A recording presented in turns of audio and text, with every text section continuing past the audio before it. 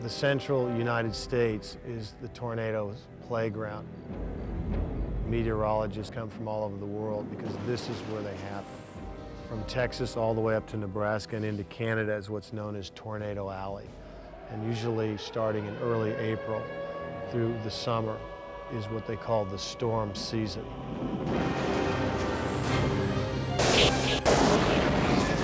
Everybody underground now!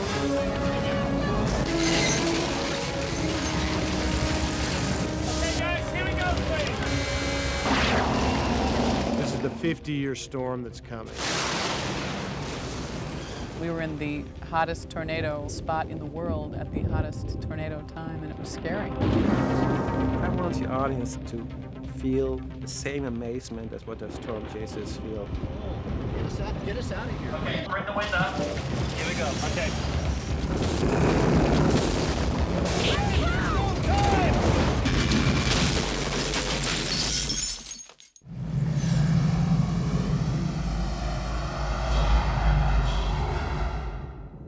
In the summer of 1995, during the heat of storm season, the director of Speed, Jan de Bont, along with producers Kathleen Kennedy, Michael Crichton, and Ian Bryce, set out to capture the dark side of nature on film.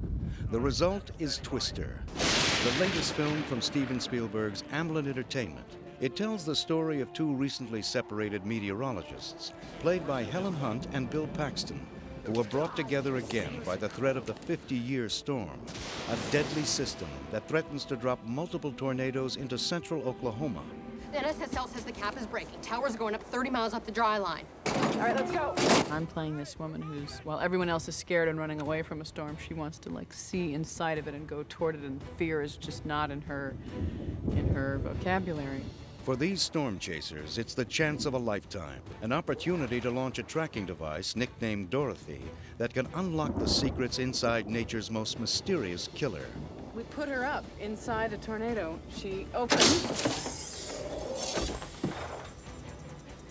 and releases hundreds of these sensors that measure all parts of the tornado simultaneously. I'm a guy who walked away from it. I'm a gunfighter who left the gunfight. When I go back to see my ex-wife, Helen Hunt, to get the divorce papers signed, I've got my fiancé in tow. I realize that since I've seen her, she's become even more obsessed. Did you sign papers? She didn't? Come on, Vera, we can still catch him. Hey, Bill, glad you're back! I'm not back! I sort of hold them ransom if he goes on this one final chase with me. Dusty, the battle zone should be northeast of 81. Wait a minute, the battle zone? Billy, what are we doing? We're going again. It's very fun to get to play a relationship that's already fueled by a lot of rage and love and a mixed bag of emotions. Okay, guys, let's go get it. Add to this mix a rival storm-chasing team headed by Cary Elwes, dead set on getting to the Twister first, and you have the makings of an incredible, terrifying ride. It's that cat and mouse chase with the weather, with this great ominous thing that these storm chasers deal with, and that's where the rush comes from. People tend to say that Speed was a very fast-moving picture. I think this one is a little quicker.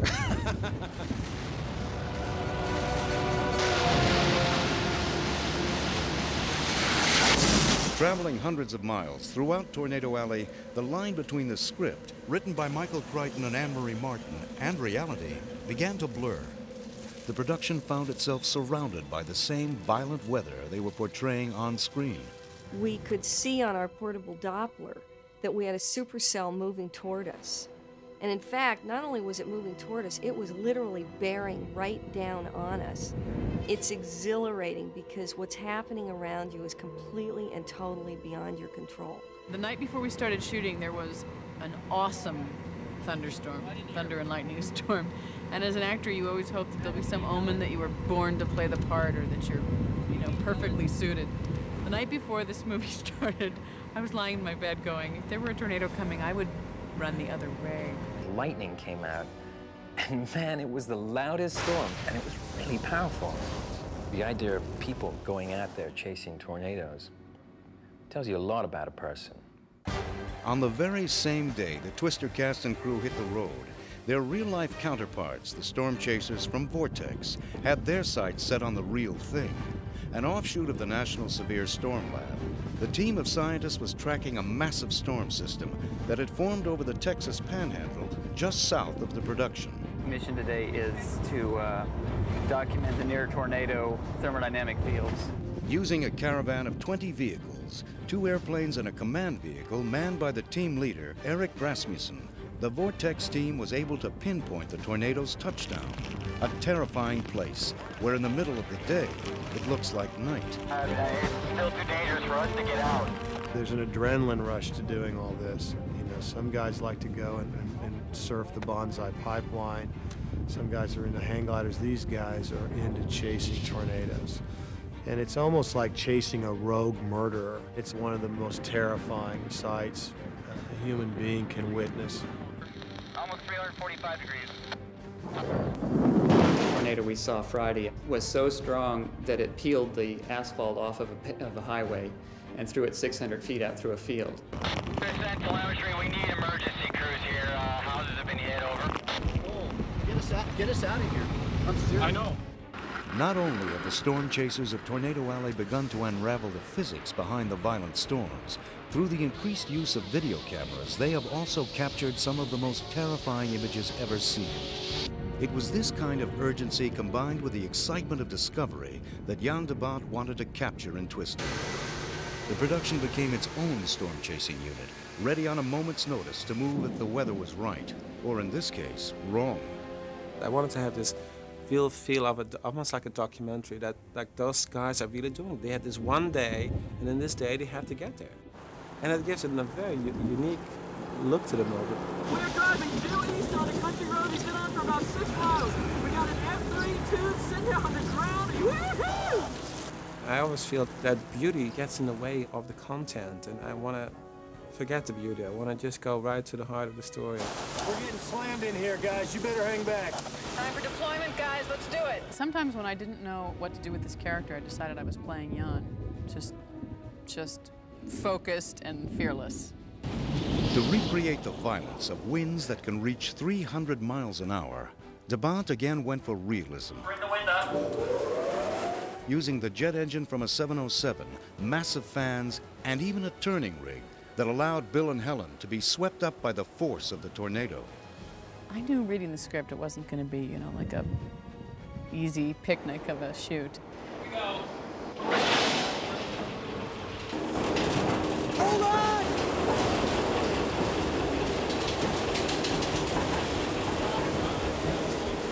Hang on!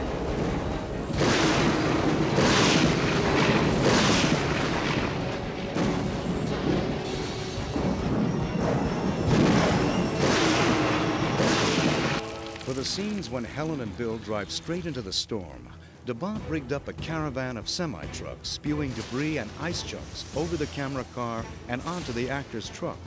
Just before the tornado happened, there's this huge hailstorm. So I said, I have to have a real hailstorm scene in the movie. I wish I'd never thought about it. We couldn't get any hail in all of Oklahoma, so we had to import it from a neighboring state. We had like 4 or 5 40-foot trailers moving at the same time. 10 seconds later, all the ice is gone, all the debris is gone, and we have to go back to one. It took forever to shoot that scene. Stand by to roll. All right, guys, everybody knows the truck's going to be barreling right through here, so nobody should be close to the side of the road. Let's pull out, everybody, please. Everybody pull out. Ice out. Right, here we are. This is pretty real. I don't have to do a lot of acting in this movie. You know, they're raining basically chipped ice on me. They're throwing debris. I mean, although it's lightweight stuff, it still hits, it still hurts. It's exciting stuff. This is why I signed up. It's a very physical role. Okay, she's almost ready. Hold on! We're almost there! We're almost there!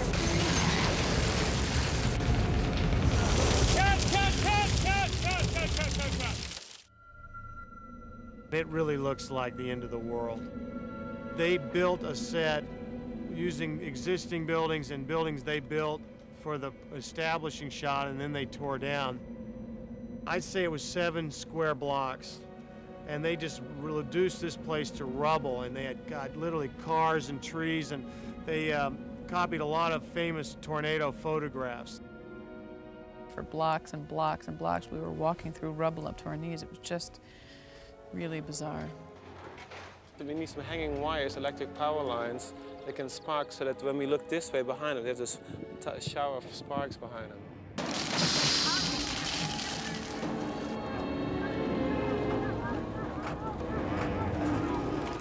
They had no warning.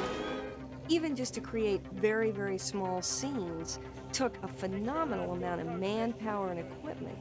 And it really made all of us step back and realize how nature itself can create this on such a massive scale. And we were putting all our energy into just creating what would exist in the frame. This is Topeka, Kansas, and this is the aftermath of the most destructive tornado ever to strike the state capital. It sliced a path of death and damage a half-mile wide and 15 miles long. Tree just blew over. Wow, look at that tree over. Look at the top, look at the top. Get away with the windows! Get away! Get away! The nature of the tornado and the reason it is able to destroy so much so quickly is that it is completely unpredictable, able to turn on the observer in the blink of an eye. It was this unpredictability that led de Bont to Industrial Light and Magic, the computer effects facility owned by George Lucas. It was a rare chance to control the uncontrollable. It should be a lot lower. I wanted to make it be as realistic as possible. We have so many tapes of real tornadoes, but always, again, seen from a distance. You never see the inside of a tornado, which we hopefully going to see for the first time in this movie. It's kind of really a new wave in terms of saying we can do everything in the computer, because all the cars that are flying, all the houses, you know, the spinning house onto a road, and all the tanker and everything, that's all computer graphics. Are you going to make this then? The quality of computer imaging and the CGI is so incredible right now that you almost have to make it look like there were little mistakes in it. It's too perfect almost. We add the level of shake to it so that it builds up. The closer the tornado comes, the more intense that shake becomes.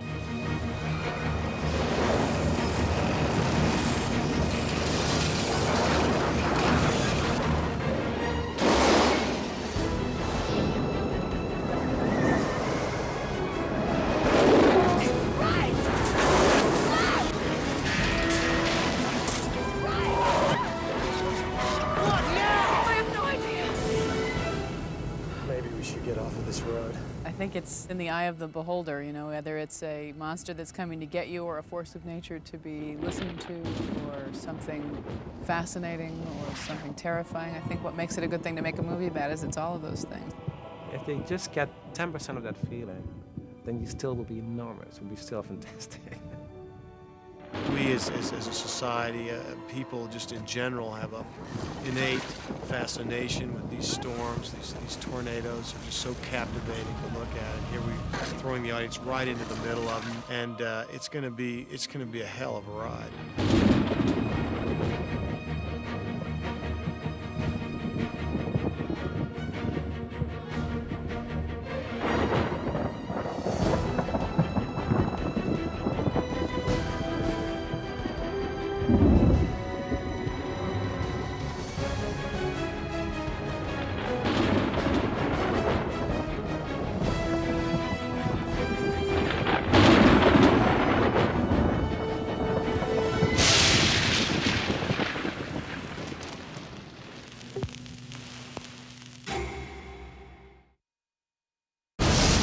The fear is real.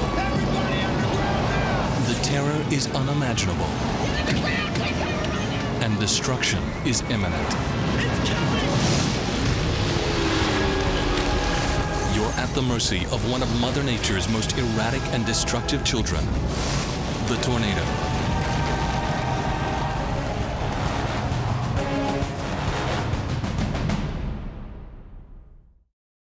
Tighten your seatbelt.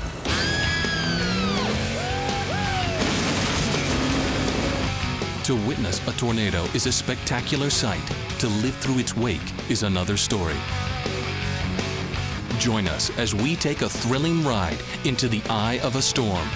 What occurs is kind of like what occurred in April 3rd and 4th of 1974, what they call a super outbreak, where tornadoes from a storm system were literally 148 tornadoes were formed and dropped over about 11-state area, killing about 350 people. And so the tornadoes start out fairly small, but then each one becomes progressively larger and they kind of herald the king. The filmmakers of Twister went to great lengths to recreate the destructive nature of actual tornadoes.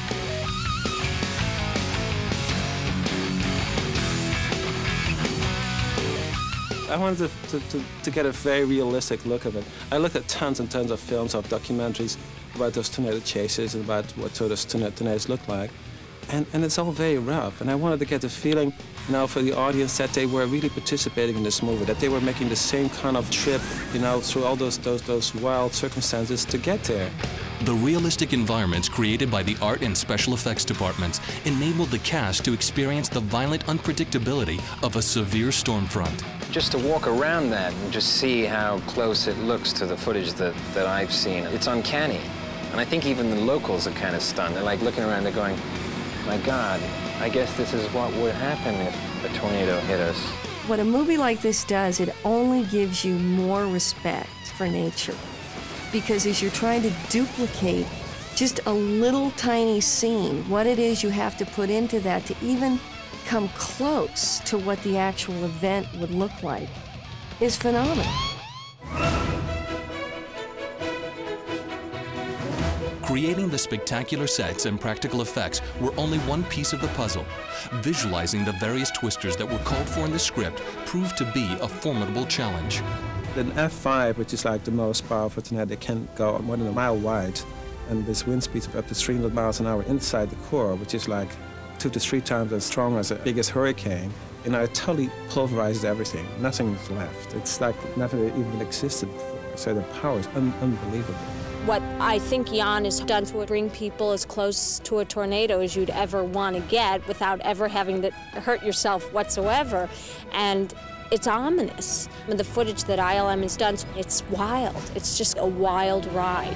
This challenge to create the over 300 intricate visual effect shots needed for the film was taken on by Stephen Fangmeyer and his fellow wizards at George Lucas's Industrial Light and Magic in Northern California. We have done a lot of testing before we started the movie because we wanted to make absolutely sure that we could do that in a realistic way. And the test turned out to be very good, very successful, and that kind of convinced us to make the movie, basically. Kind of another breakthrough, which is kind of nice, because the movie being shot in a documentary way, the effects has to have the same feeling to it. It's very, very hard to do.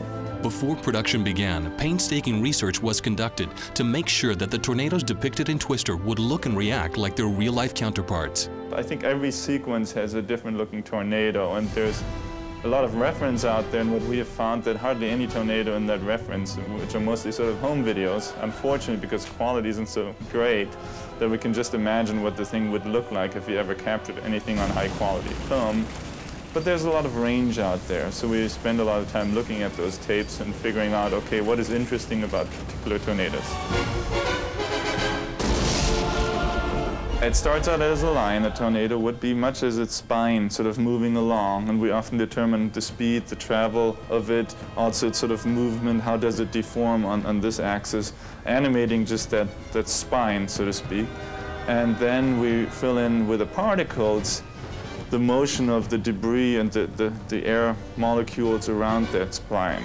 Since a lot of our work previously has been that we model a certain surface, like a creature, like a T-Rex. Now with a tornado isn't really a confined surface like that, and it's just sort of dust moving around. You really have to show that it's made out of billions of trillions of little particles and have them all behave by a certain rule set with, of course, some turbulence built in. So it's really moving a lot of particles and clumps them together to make it look with the different color ranges to sort of make it look like debris.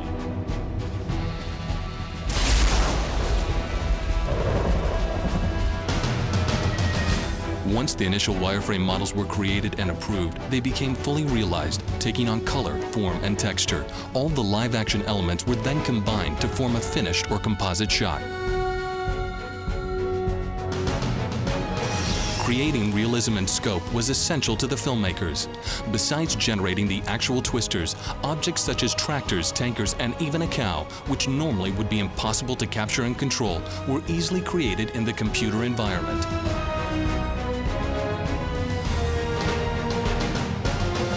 Sometimes, even Mother Nature needs to be pushed. ILM also enhanced numerous scenes, transforming picture-perfect shooting days into storm-filled ones. Each stage of the process was then presented to director Jan de Bont for his approval.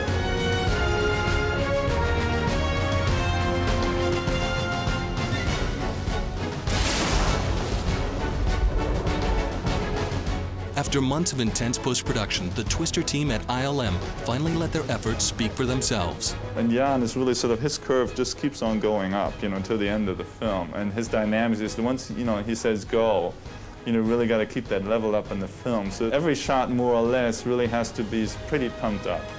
And that's kind of fun once you get into that spirit and understand it. It's kind of fun to just sort of play everything out that way. And it's really a different way. It feels, in some way, more like you're going on a ride. And I think it makes our work with Jan so excellent, our cooperation, is that we sort of understand his style.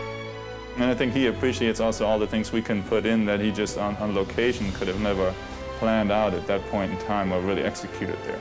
Yeah.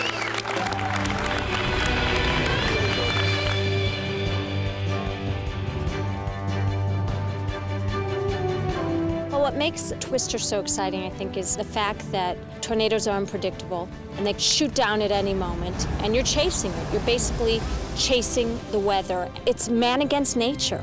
You're basically driving that car at one point. You're one of those guys, the audience is one of those chasers, and trying to search for that tornado.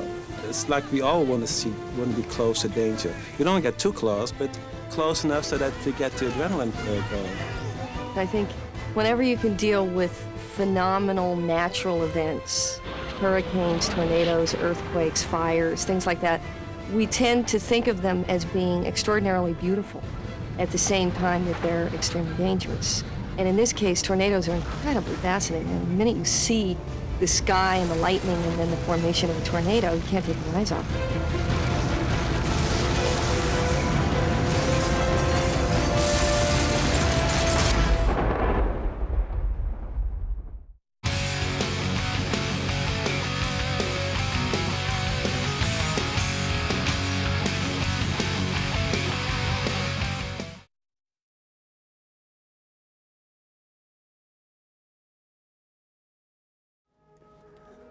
Generally, it's very difficult to move up in Hollywood. Originally, I started as a director in Holland. But coming here, I had to start all over again, and so the best way to start was as a cinematographer. But they kept asking me to do more movies. And said, listen, I want to go back to how I started my career. And I found that script Speed. And once the movie was successful, then it's a little easier. And then, of course, that's when I saw the script of Twister. I thought, wow, this is so completely up my alley. Tighten your seatbelt.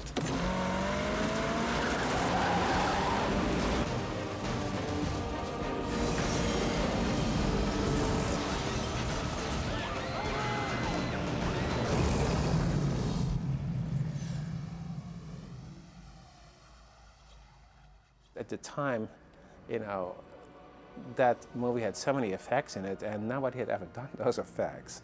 So the whole idea was, if we could prove to the studio that we could make those effects and make them look real, not just like a little wind machine and then hopefully it looks like a twist. So we did a test with ILM. It took a long time and a lot of different efforts. This one for PH13, huh? The camera be down there. They had to actually basically invent new software because nothing existed. The front of the reel, please. I was working with Dennis Murn on Casper, another Amblin production, and Steven Spielberg had approached Dennis Murn to do a test for Twister, which Steven always likes to do. We did one with Habib Zagapur, a guru at Industrial Light and Magic, who also became sort of my right-hand guy on Twister. We did the test and showed it to the studio, and they loved it. It was so dynamic that people wanted to use it for the trailer and to market the movie. The script wasn't even quite finished yet, but when they saw the shot, we have to do that, and we have to do it now. Casting for this movie, I thought, was going to be the most important thing that I had to do, because I felt like if this movie is not cast right, audiences are not going to believe it. I really was very convinced that it couldn't be big stars. I wanted to find actors that are really good and that looked like they could be a student, could be a scientist, could be like an obsessed, student. so that you would get a group, an ensemble that is interesting to look at, you know. They're hip, they're a little crazy, because you have to be crazy. We know where Jonas is? Yeah, he's still in Mills. It's more than 30 miles from it. Thanks, Who's moving? Can we beat him? I grew up in Fort Worth, Texas, so that's part of Tornado Alley. I remember line storms, and Jan de Bont and I bonded on the film. My first meeting with Jan was in the morning, and I came in, my hair was short. His biggest concern, would my hair grow out in time? Because Bill, I want you to have the hair for the wind to blow. The short hair, it's no good for me. Okay, Jan, I go, my hair grows real fast. He really wanted to know if I was up for the physical punishment of this movie. Bill Paxton, you know, I knew the physical difficulties you would run into in making the movie. So I needed an actor, you know, who was not a whiner. And once you're willing to deal with that, it's fantastic. Okay, guys, let's go get it. I needed a very strong female talent, somebody who really you also could believe she's a scientist, she's a strong individual. I mean, she's pushy, she still has a heart, has a sense of humor, physical and gutsy, and who could also be a leader. Sitting in the middle of it. But they came up with like millions of names, and I said, no, it's not it. And I thought, no, it has to be Helen Hunt. Are you gonna go for it, Joe? I liked Helen. She has a feeling of a real Midwesterner in many ways, in her speech and in her manner. It was a fun kind of dance to play with her because we were lovers who had fallen out. There was an unrequited love that was still there. We had to play out this dance.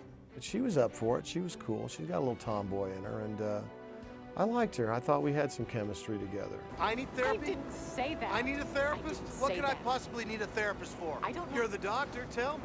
The key thing is that I had to establish a little bit who those people are, you know, because it's really hard in the movie to follow a bunch of characters if you have no idea what they stand for. So I had to create early on in the movie a little scene for every character a little bit. I have to introduce them. Hello, nice to meet you.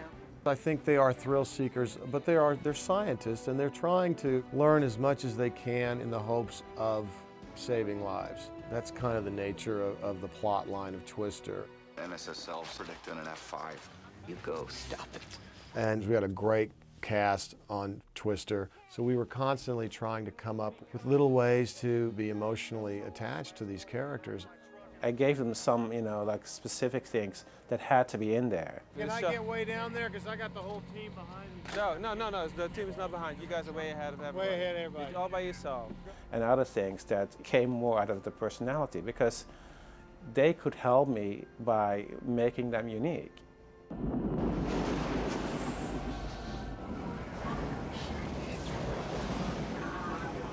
I have to start a movie that shows the audience right from the beginning that what you're going to see is really impactful and what it can do to real human beings. And in this story, what happened in the beginning of the movie is basically something that happened in Helen Hunt's character in reality when she was a child.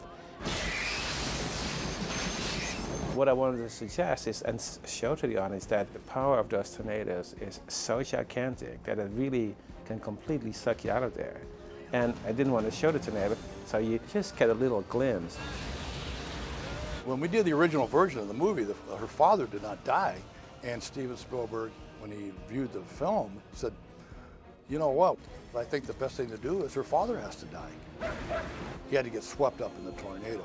So when he was in the cellar, and he's protecting his family from the tornado, he's holding down the cellar door, and what we did was we had him tied to the cellar door. And as the door's flapping, of course, you know, the special effects guys are on the outside making the door flap. And then on the cube, we had it all rigged on cables and counterweights, and we just pulled the door right off. But he was attached to the door, so he just went right with it, and he's gone. And we start our movie. When I started researching the role, I had read incredible stories of outbreaks of tornadoes. See, when I first got the job, I had to go and understand what a mesocyclone was. I tried to just steep myself full of this stuff. When you'd read the script, it was like, your line, your line, run, run, almost get killed. Your line, my line, run, run, run, almost get killed again. Just from reading the script, it was exhausting to think how much running, how much dodging, how much ducking. I loved it. I drove myself to location every day. I just remember the air and the sound of the meadowlarks and all of this stuff, and I couldn't have been happier making the film. Now, Jan is a very physical guy. He's pushing himself as hard as he'll push his crew and his actors. But I admired that. Cue her a little later. And I find that's exciting to me. It's a very tough thing making a movie like this. You have got to be up for the challenge. It's going to test your physical endurance, it's going to test your patience, it's going to test everything. You're fighting the schedule, the weather. When we started, which was the Twister season, we had such bad weather. We had 4 bulldozers and tractors only because every car got stuck in the mud. We had so many vehicles just to pull trucks, trailers, camera equipment out of mud, and it was horrific. This was the middle of Twister season. Sometimes were days we could shoot like maybe 1 or 2 shots. They got the entire crew together and they had the tornado people and they did like the safety seminar. It was like a 3-hour deal and we took it serious. And you know, you'd be shooting, all of a sudden you get a tornado warning, and if it was within 5 miles of us, you got to bring down all the cranes and all the lights, and you got to stop. As the movie progressed, it became really sunny. And sometimes, you know, in one location it's sunny, and the other one is cloudy, and the other one it's completely gray, and you all have to make it look the same. Jan wanted to push it as far as he could to really make the audience really believe that it was the actors doing all of their own stunts. One of my responsibilities as a visual effects supervisor is always to work very closely with a special effects supervisor, and that's a person who does all the practical stuff on set. And John Fraser was just a great guy. He builds great stuff, and he just has these wild ideas. And the wind machine that they had was a 707 jet motor mounted on a 40-foot truck with another 40-foot container above it to push debris into it. I went out into the desert out in Mojave where they have the airplane graveyard out there. We said, okay, we're looking for a jet motor. And I said, turn that one on. I said, nah, Jan's not gonna like that. I said, how about that big one over there? What size is that? They said, well, that's a Boeing 707. That sounds good. I like the sound of that. They fueled it up, fired it up, and I said, okay, I'll take 2 of those. So they literally took them off the wings of the airplane, and then we took them back to our facility in Sun Valley and mounted them on trucks. And when you're doing a movie like Twister, debris is what it's all about. Debris! We have debris! And whenever it's close to somebody, we'll make it out of rubber or lightweight. What we did was we just had people go out and we just brought in stuff from recycling plants. And then we had to clean it all.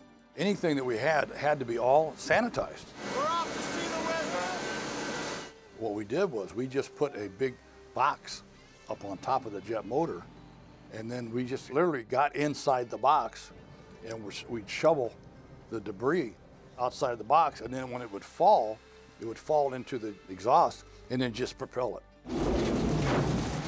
We did a lot of traveling range shots where we had 3 vehicles, and the lead vehicle was a 4,000-gallon water truck. Then we had the insert car that had the camera crew on it, and then we had the picture car, which was the big red truck. We hooked all of them together, and the water truck pulled everything. So, if you start your hail when you're on top of the bridge, the first part, aim it sideways. I remember when we started researching what we were going to use for hail. We went into plastic ice cubes and this and that, and finally we got a few blocks of ice, these 300-pound blocks of ice, and we took an ice crusher that we normally use for snow. We altered it a little bit, slowed it down, and what came out of it was these big chunks of ice. So we put milk in each block of ice. That was the color in it, so it was opaque. Then we set up the machine and we did a test. Swami, how much ice we got left? We saw the footage and it really looked cool. There were things where I suggested, okay, you definitely try to do this practically. And John is certainly a very hardy special effects supervisor. I mean, he will just about try anything. What is that? One of the most important things in the movie is to keep the combination of physical effects and visual effects in scale so that one doesn't jump out from the other. So, for instance, when the tanker gets lifted up by the twister and pulled up in the air and then falls down, that's for real. The big tanker truck we dropped from a crane. We made that whole tanker truck out of lightweight aluminum and lightweight rubber tires, and then we actually had it rigged so that it would swing into the pickup truck, and then from there, Stefan Fangmeyer at ILM took over. When it comes out of the tornado and scrapes towards them, it was a CGI truck, because that kind of movement you just couldn't do with a full-size truck. But then later on, of course, once it's gotten over them, it turn around and drive back, and it falls out of the sky and explodes. That was a real, that was a real explosion. I think there were probably about 16 cameras on that. There was over 1,000 gallons of gasoline in that tanker truck. Actually, we did that twice. We had another tanker truck. A week later, we came back and did it again. And, of course, we wanted to do it again because it was just fun to see,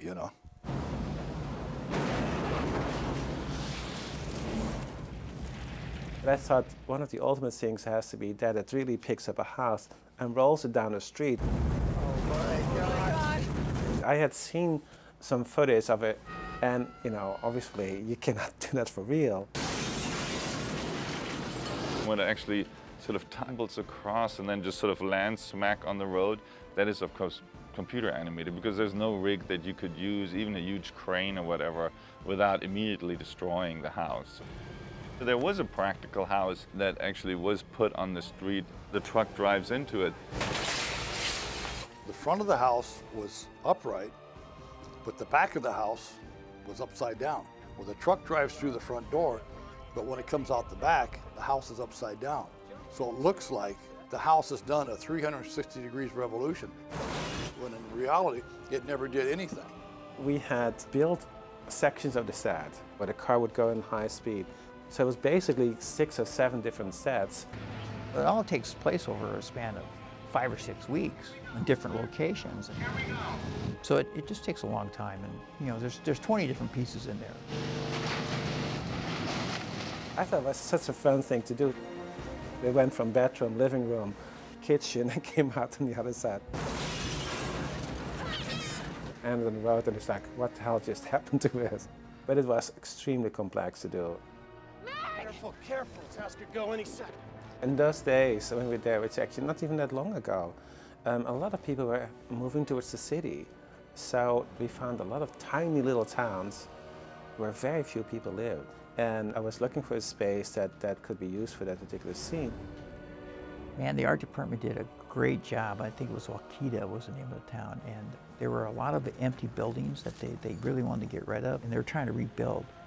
Basically what we used is the houses where nobody lived, we tore down and used them as set dressing, so it looked real. The art department just did a fantastic, cars up in trees and houses destroyed. The exterior of the house was in the town called Waukeeta. And then to have control over the interiors, it was built on the inside of a soundstage. It was actually a warehouse that we found in Norman, Oklahoma. The more real it looked to me, the better the scene would work. And that, I think, makes that scene so fantastic, is that, like I saw the other night on TV again, it was like another one of those twister disasters. It gets completely flattened. Them running, and then these fence posts becoming sort of projectiles at spear. That was shot on location. We spent 2 or 3 months making the mechanism that was under the ground that would make that fence do that as they were running by it. And we just pushed this whole thing with air, and it's just, as it's going by, wherever there was a hole, the air would go up the hole and push the piece of the picket fence out. Put the projectiles in at the last minute.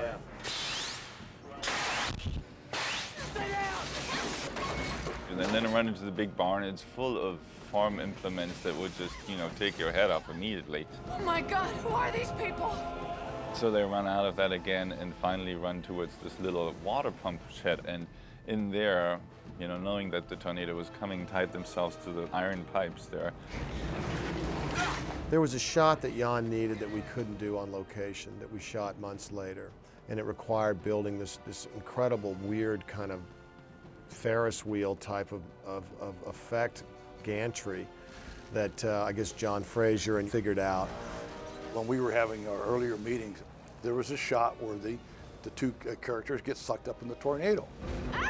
So they said, well, anybody, got any ideas how we're going to do that? So I said, we can go back 50 years and like Fred Astaire dancing on the walls. That sounded pretty archaic. Well, 6 months later, after we finished the movie, I get a call and I showed them what we'd do. We literally put the set inside a big ring and attached the camera to it, and then we had a big fan underneath it, and it rode with it. So as that ring went around and the camera went with it, they actually were just like hanging upside down, but camera-wise, it looked like they were going straight up into the eye of the tornado. The actors would go all the way to the top, and then they really hang. So it looks like they're being pushed from the top, which I had wind machines all around, so that as they got higher, the wind would come from the right direction. And that worked fantastic.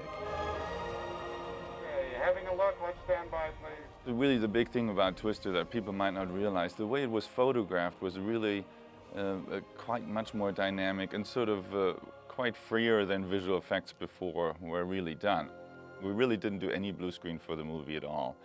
So all the things where we had to put the tornadoes behind the running people, it kind of comes down to digital paint work where you kind of rotoscope. It's very hard work, but I think it was absolutely necessary to make this film seem real, that you really were there. The most difficult thing in those days is what people don't remember, is that originally when you make a movie with visual effects in those days, you put the camera on a tripod, you lock it off, or you make very little pans. Well, there's one thing we're going to have to change. This camera will never be on a tripod because, you cannot get a sense of danger and action and incredible change, quick changes if I cannot put this camera on my shoulder. We made a lot of tests while we were shooting and see if we could do it. One other thing that I really enjoyed later on in post was actually when we had to come down to what those twisters are going to look like, is helping to design the look of the twisters. Now the thing we did certainly for research was to gather all the footage we could. The biggest problem was that, of course, it's very difficult to find any film footage because they are so unpredictable. Jan watched a lot of that obviously as well too, to really duplicate that experience of how chaotic it is and all the different elements in it. And so our approach was to sort of look at that and then say, okay, now how would that look on film? How does it fit in the landscape and where does it connect? Because if you don't have it connect, if you don't see this interaction between where it hits the ground and the ground itself, then it's not going to work. Then it becomes just like an object that's just put in there, and that was difficult. They had sort of a storm unit that actually started filming, I think a month before, and drove down all the panhandle there from Oklahoma to Texas and to just get some footage of huge storm fronts, and we were able to use some of those. Where other sequences, for instance, Hailstorm Hill, where they're driving up the hill and then the hail starts happening, they try to get the Dorothy off the truck. That whole swirling sky and that was all computer generated because there was literally nothing up there but blue sky or gray sky at least, And so sometimes we had to create it all and sometimes we were able to use something that was there as a sort of a starter kit. We do not have a visual. Help us out here. We did have a lot of reference and there were a lot of different looks. They always do look different. It always depends also what they're going through, what kind of color earth they're picking up. And how much water content is there and how much of a speed do they travel and the wind speed inside of them. So you try to use all of those and then it's really, working with somebody like Jan also to articulate that. That one in the end was probably like a wall of elephants coming through. Run! While some of the other ones were much more elegant in a way. I thought the water funnels were sort of like, you could sort of say like water fairies dancing out there in their own little mysterious dance. Now animating them really, it's actually a fairly simple task in terms of their movement because you're just really animating a little string around which you build the tornado. So in that terms of animation it was easy, but then creating the tornado around it was the hard part. Instead of having a solid surface, you're really using a completely different approach to represent mass. I mean, the mass of a tornado, which is literally billions and billions and billions of particles. None of this existed when we started, and Twister was certainly the technology created for it, a tremendous foray for industrial light and magic into using particle systems to that extent. What I really want to make sure is that the threat was growing. You know, during the course of the movie, the audience understands what it really means, a tornado, and you start with a small one. So you're taught a little bit what a small one can do. So you set up a little bit then what a bigger one could do. Whoa! I really wanted to create characters because they are talking to the Twister. Come on, take her! They see it as a character themselves. It's something they battle. So they take it personal. You've never seen it miss this house and miss that house and come after you. So it was for me very important to create a character for every different Twister. Okay, we got sisters. You read a lot of different accounts of what happens in tornadoes, and I think there was really one where a farmer had said that he had missed some of his cattle and then it was found literally 20 miles away. So it was sort of reconstructed that the tornado had actually picked them up but also put them back down in a relatively gentle fashion because they were still alive. And that's where the cow came from. I remember doing the flying cow sequence, and Jan was trying to coordinate so that me and Helen and Jami, our eye line is going the same length. The key thing is how do the actors relate to something they don't see, because that's the one thing they could not see in the set. I could not on the set create the actual Twister. So basically I kind of had to act it out, you know, and I was running around where the Twister was and with bullhorns and so that the actors had something to react to. He goes, Bill, no, you're not watching here. The cow is flying, here it comes, follow the hand, follow the fingers, it comes around, now it's coming around again. Now your line. Here comes the cow flying by again. It's so funny because that is such a popular moment in the movie, especially with young kids and stuff. They love the flying cow. I told Jan my version would be, in the Gothic version, the cow would fly by once, and then you wouldn't see the cow again. Then about 15 seconds, it would just rain hamburger meat down on the car as the barometric pressure just exploded the cow. It's moving fast! Coming towards you, Joe!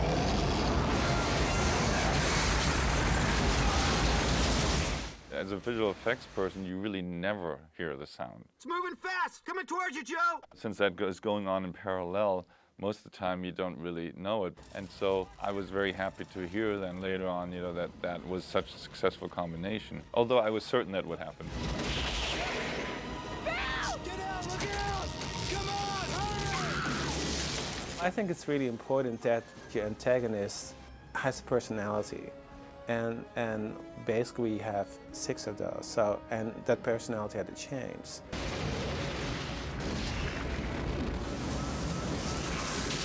So I really felt very strongly about creating different sound effects for each one.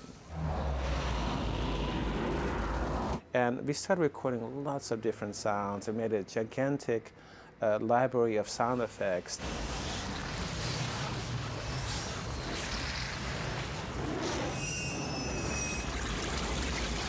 We also started recording lions, all kinds of animal screams, breaking boards, big, like crashing cars into walls.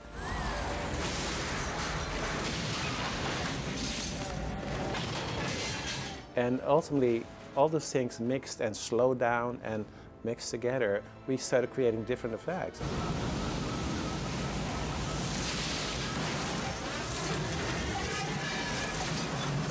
I wanted the tornado to talk to them. I wanted to get a sense like it's a living thing. But it was a really great effect because really the theater was shaking. It's still really good. I think it's still one of the best sound effect movies in a long time. I think even now it still holds up very, very well sound effect wise.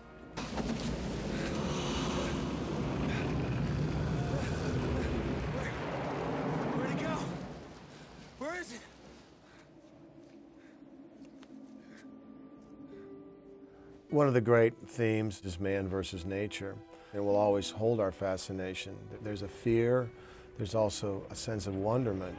The forces of nature are humbling to behold and terrifying.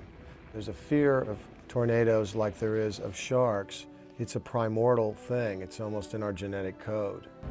People are fascinated. It's kind of like one of those things where you're afraid, but you're almost so compelled by the awesome nature of seeing a tornado that you might become almost mesmerized by it to the point where you forget you're in mortal danger. Get underground! Take her right now! Go! Having such a great cast and crew is the best memories of the making of the movie. They all were like a team, because everybody had the same struggle. Nobody had anything more than the other person. We all were the same, you know, it's like we're spread over like God knows 30 little hotels, and we still all had dinner together. It was the best time, and crew-wise and cast-wise, one of the best movies I worked on.